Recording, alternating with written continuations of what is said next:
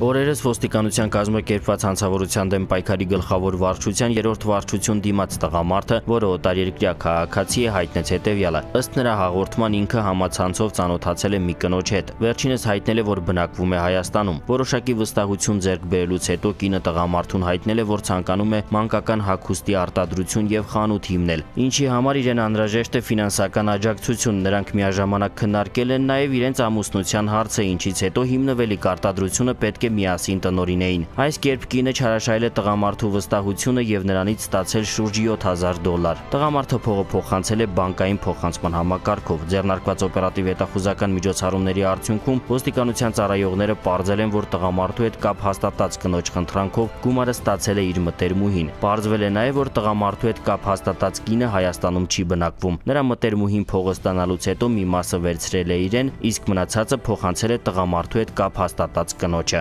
Ոստիկանության կազմակերպված հանցավորության դեմ պայքարի գլխավոր վարչության ծառայողները ձեռնարկում են տարաբնույթ օպերատիվ հետախուզական միջոցառումներ տղամարդու վստահությունը չարաշահած եւ խարդախությամբ առանձնապես խոշոր չափերի գումար հափշտակած կնոջ ինքնությունը պարզելու եւ միջազգային իրավապահ համագործակցության շնորհիվ նրան հայտնաբերելու ուղղությամբ։ Դեպքի առթիվ ոստիկանությունում քրեական գործ է հարուցվել եւ ուղարկվել քննչական կոմիտե նախաքննության։